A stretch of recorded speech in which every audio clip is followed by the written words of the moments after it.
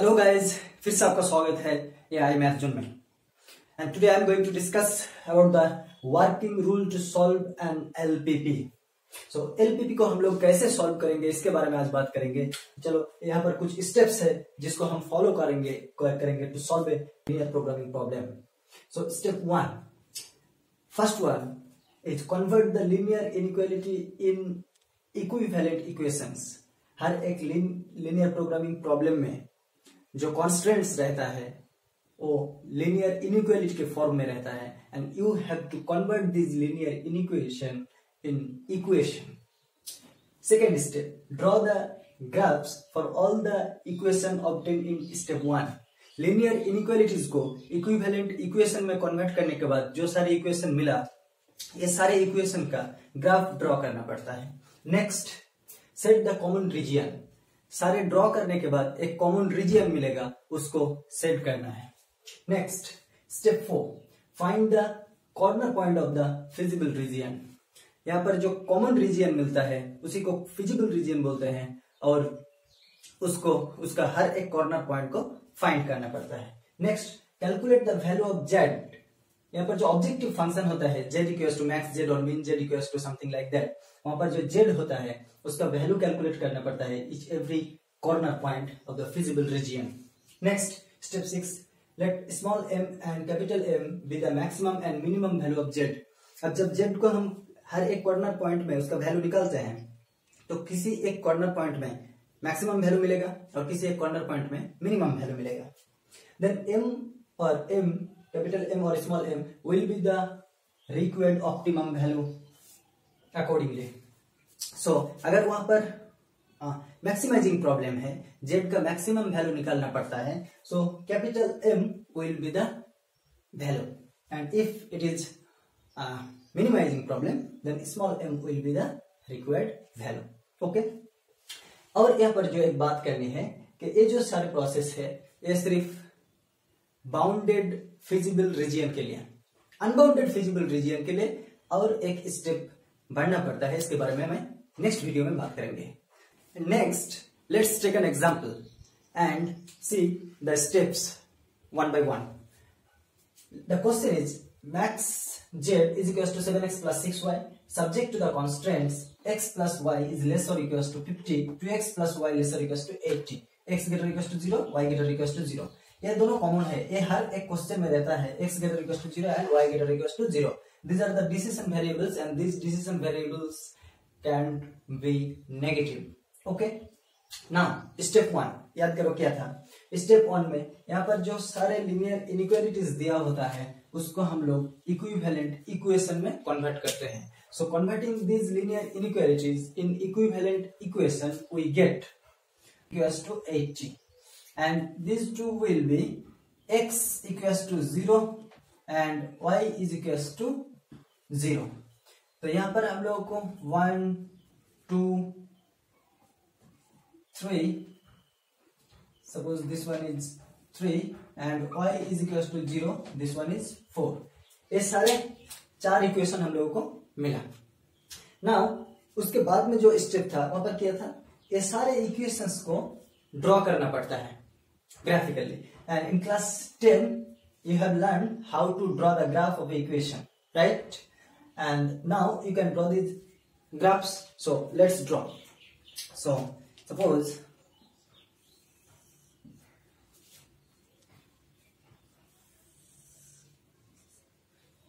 this one x dash y dash 0 origin. Okay, now first one is x plus y equals to 50. So what will be the points? Since x plus y is equals to 50 implies that x by 50 plus y by 50 is equals to 1, right? So यहाँ पर points क्या मिलेगा, यहाँ पर जो points मिलेगा, अगर x और y ले लेते हैं तो जब x का वैल्यू 0 होगा तब y का वैल्यू 50 होगा, जब x का वैल्यू 50 होगा तब y का वैल्यू 0 होगा। सो these are the 2 points, that means one will be 0 50 यहाँ पर जो नीचे जो नंबर रहता है 0 के साथ इसी को लेना पड़ता है। So this will be 050 sorry 50 0, this will be 050, right? So just draw this or plot these points. This is the same na, this one is 050. So suppose this one is 050, this one is 050, and this one is 50 0. So just add these 2 points and this one, okay, and this one, okay. Next यहाँ पर draw करने के बाद ही तुम यहीं पर direction को दे देना। क्यों? क्योंकि यहाँ पर जो इक्वेशन मैंने लिए है एक कन्वर्टेड इक्वेशन है। Actually this was a inequality, and what was the inequality? The inequality was this one, x plus y is less or equals to 50. Now origin testing method in class 11, from class 11 you know that how to give the direction of this line, na? So origin testing method, if we put this value of origin in the given inequality, if it satisfies then the direction will be towards the origin, if not then in opposite side, right? So if we put here 0 0, then this linear inequality satisfies 0 0. Why? Because 0 plus 0 is 0 and 0 is less or equals to 50. This is correct one. That's why the direction will be towards the origin. So the direction will be towards the origin. This one. Next, for 2x plus y is equals to 80. इसके लिए भी अगर हम लोग यहाँ पर solve करते इसको, so क्या होता? For 2x plus y, x और y का वैल्यू क्या क्या मिलता? If we put here value of x is 0, then the value of y is 80. If we put here y equals to 0, then the value of x will be 40. So these are the 2 points, 0 80 and 40 0. So 40 0. So suppose this one is 40 0. Suppose this one is 40 0. 0 80. Okay. So we have to draw this line.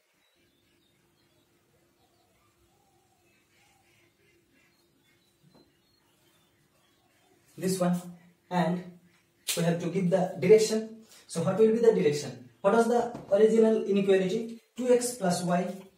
The original inequality was 2x plus y.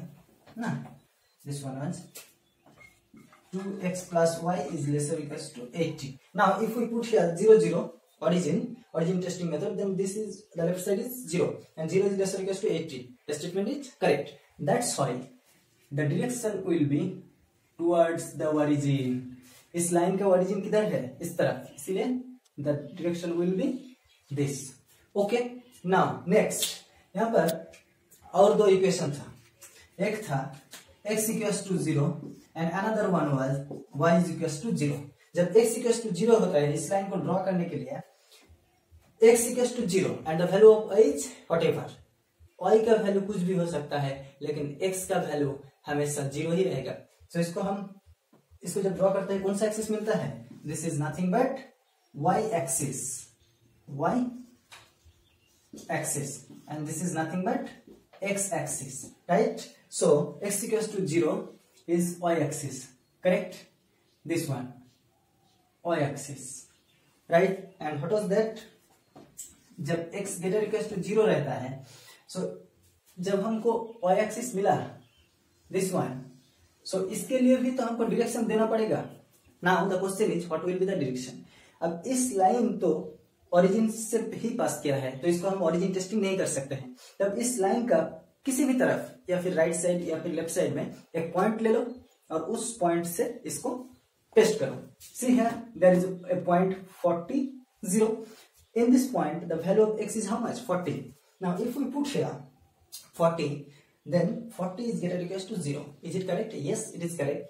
And that's why, क्योंकि इस line का point right side में है and यहाँ पर जो point लिया था उसको वो इनइक्वालिटी सेटिस्फाई कर रहा है, इसीलिए डायरेक्शन होगा राइट साइड में। The direction will be this one.